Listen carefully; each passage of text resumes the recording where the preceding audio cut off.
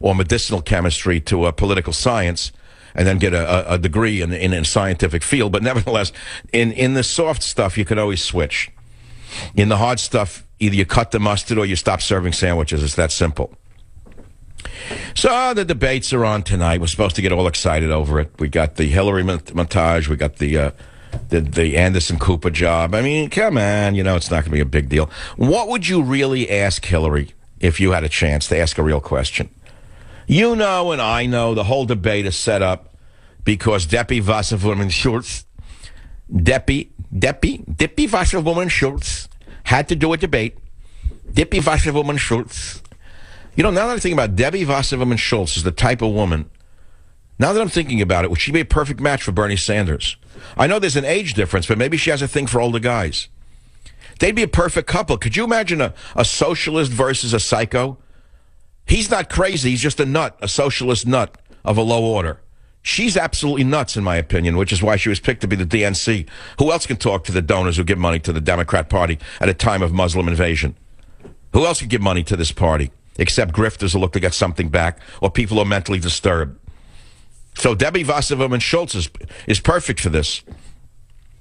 So if I were to make a match, that would be the match of all matches. It would be Debbie Wasserwoman Schultz announces she's in love with Bernie Sanders. She's leaving her. I don't know who she's with, by the way. No slur intended. I have no idea whether she's married or with a partner, like Gabby Hayes. Here's my partner. I mean, partner. Where'd that come from? Gabby Hayes had a partner, was a Lone Ranger. Anyway, I don't know who Debbie Wasserwoman Schultz is with. Leaves the husband, and she runs off with Bernie Sanders. I have no idea who he's with. Does he have a long-suffering wife?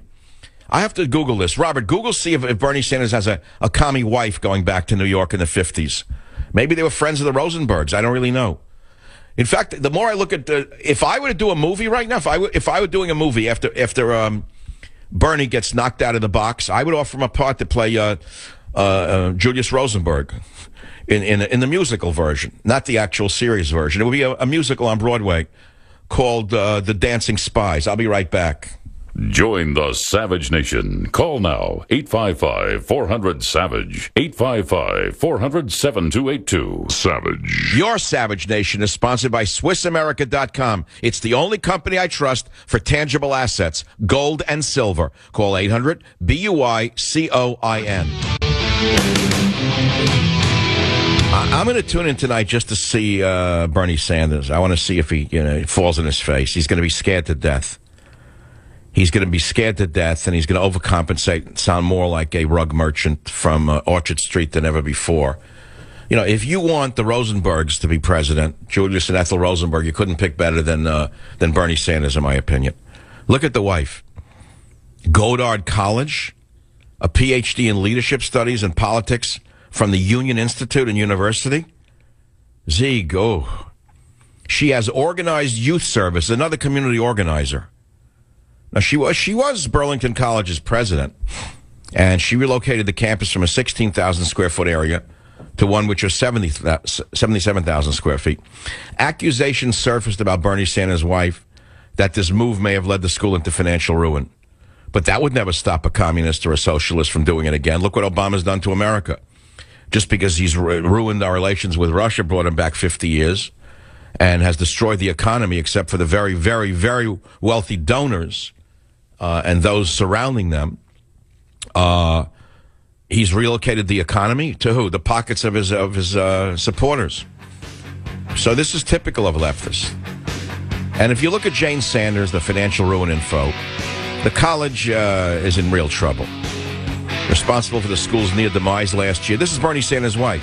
She over-leveraged the institution by borrowing $10 million to finance a campus expansion. And she's never been formally charged, by the way, but she did resign quietly in 2011. That's who Bernie Sanders' wife is. Join the Savage Nation. Call now, 855-400-SAVAGE, 855-400-7282. Savage. Now, America's most exciting radio talk show, The Savage Nation, home of unprotected talk, borders, language, culture. And here he is, Michael Savage.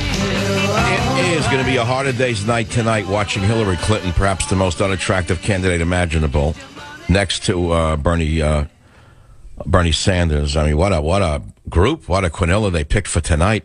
How could a party have such losers running as the... Let me explain something. Just because they're a Democrat doesn't mean they have to be anti-Americans, anti-business, anti-family, anti-church, anti-God, and anti-gun. But they picked three people who are exactly that.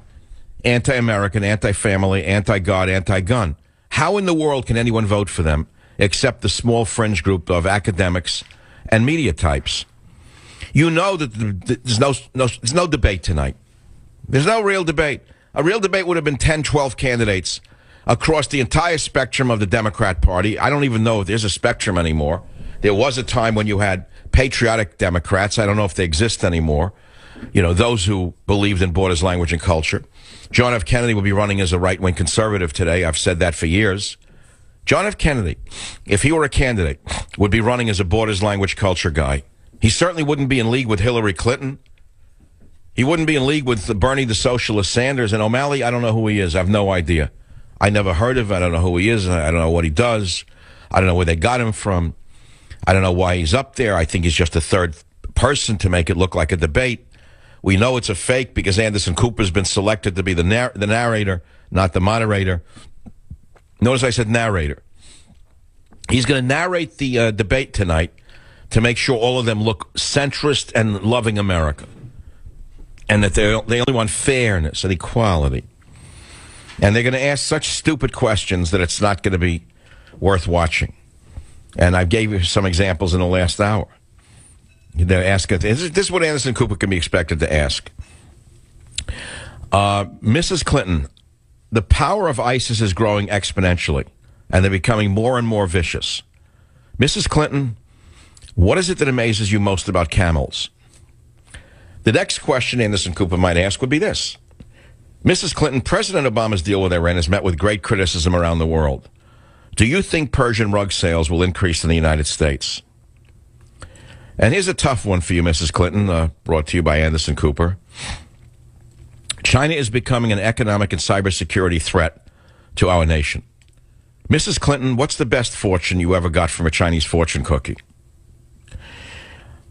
You get the picture. It's going to all be nonsense, and people are probably going to tune in the shows that are on the other channels. My guess is MTV will outdraw the Democrat so-called debate tonight, because MTV has the hip-hop awards, which is not really good for Hillary Clinton and Bernie Sanders, because a good portion of their constituency will be watching the hip-hop awards.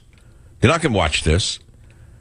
What percent? Here's an interesting question. If this was a political science class, I would say to you, what percentage of Hillary Clinton's demographic will be watching the MTV awards tonight, the hip-hop awards, rather than listening to her debate? Is it 80%, 85%, or closer to 90%? None of the above, all of the above. It's the savage nation, and you know there's no debate.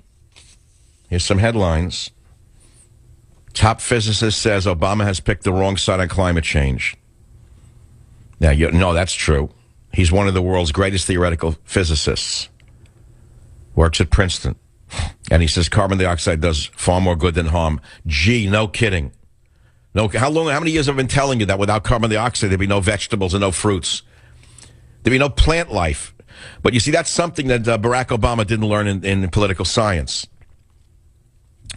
Here in California, disability rights advocates fight back after California passes assisted suicide. No kidding. Isn't that amazing? Why would disability advocates be frightened of a lunatic like Jerry Brown passing the assisted suicide bill? Because they object to the willful termination of human life that the bill permits and are concerned that it will allow elderly, ill, or disabled patients coerced to choose death.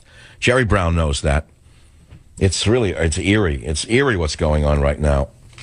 Speaking of Jerry Brown, he signed the bill, the new Motor Voter Act, which I've called the Department of Mexican Voters for years. Every time I've gone to the DMV for... How many years have I called the Department of Mexican Voting? Sarcastically. Like forever? Well, Jerry Brown passed the bill, the new Motor Voter Act, which will automatically register people to vote through the DMV, which will result in millions of illegal aliens voting forever. Meanwhile, at the Vatican, rebel cardinals have accused the communist Pope Francis of stacking the cards against them. The conservative cardinals are accusing the commie pope of stacking the cards against them in an ongoing battle over issues including the church's approach to gays and to divorced and remarried believers. It emerged Monday. In a letter sent to the Pontiff on October 5th, a group of cardinals described procedures for 3 weeks of discussions as designed to facilitate predetermined results on important disputed questions. In other words, the Pope is a dictator. What else is new? No, the Catholic Church is fair. My friends, things have never been worse. In some ways, it was the best of times, it was the worst of times. In that way, it's like most times. We know what happened since Teddy Kennedy passed the 1965 immigration rewrite. We know America's immigration visas were opened up to almost anyone in the world. We know that since then, millions of them have come in, which has entitled them to collect welfare, take U.S. jobs at lower pay, cast ballots in U.S. elections, and to bring in unlimited amounts of relatives into the United States. We know that because of Ted Kennedy the drunk's 1965 immigration law, it made it so easy for illegal aliens to break into this country that the foreign-born population in the U.S. has climbed from fewer than 10 million immigrants in 1970 to more than 42 million immigrants, legal and illegal, today. Do you know that America now has 4 times more immigrants living here than in any other country on the globe? And among those entering illegally or legally are the foreign workers that Zuckerberg, Microsoft, and the others, Disney, want the cheap workers on the H-1B visas to replace higher-waged American workers. Among the others who have flooded into this country are the 280,000 Muslim immigrants the U.S. lets in each and every year on U.S. visas. 280,000 Muslims come in legally with the full permission of the United States government. And as a result of that, more than 500,000 U.S. girls are now at risk of female genital mutilation because throwback Islamist migrants from countries like Ethiopia and Somalia are now living amongst us, practicing a 9th or 10th century barbarism that should not be permitted in a civilized nation. All of this can be found in my chapter on Zero Immigration in Government Zero, a book that's been climbing the charts before it's been published, and you'll be hearing much more about it when it comes out in exactly 2 weeks. What are the questions you would like Anderson Blooper to actually ask Hillary Clinton? Or is there anyone out there who even knows who Bernie Sanders is? Most people never heard of him. They're going to see a little guy who looks like Woody Allen's grandfather in a crumpled suit, speaking with a heavy Brooklyn accent, speaking about fairness and taxation. He's going to make Hillary Clinton look like a centrist. That's his job. Think of it as a circus. Hillary Clinton is, as you well know, going to be the candidate. And this has been set up by the Clinton machine to make her look centrist. So who have they chosen? They've chosen a radical comedic left. He's a comic leftist. He's a stereotype of a lunatic. If you were doing a Saturday night, not Saturday, if you were doing, what's that cartoon that I like once in a while, whatever. I can't remember them. It's a cartoon character, guys. It's 2 shows I like on MTV. Once a year I watch them. But if you were doing one of a crackpot left-winger, it would be a cartoon of Bernie Sanders. Bernie Sanders is like Larry David's crazy communist uncle. And as leftist as Larry David is, you know Larry, no one even knows who he is. He did a funny series. He wrote Seinfeld, made a lot of money with it. Okay, let's put it this way. Take all of the leftists in Hollywood. Katzenberg, Matzenberg, Ratzenberg, Geffen, all of them. Now imagine they have a communist uncle somewhere in Brooklyn who worked for the International Ladies Garment Workers Union, the ILGWU. And every time they get together, he literally foams at the mouth talking against America. That's who Bernie Sanders is, by the way. So what would you ask of Bernie Sanders? I could imagine asking him, what would your strategy be against ISIS? And I don't know what the answer might be. I can guess it. I believe that the reason ISIS is so vicious in their attacks against people is because of lack of economic opportunity. And if I become president, the first thing I would do is reach out to the head of ISIS. And although they hate Jews, I'm sure that they'll talk to me because I'm not really Jewish. I was born Jewish, but I am a non-practicing Jew. and as a non-practicing Jew, I am sure that the head of ISIS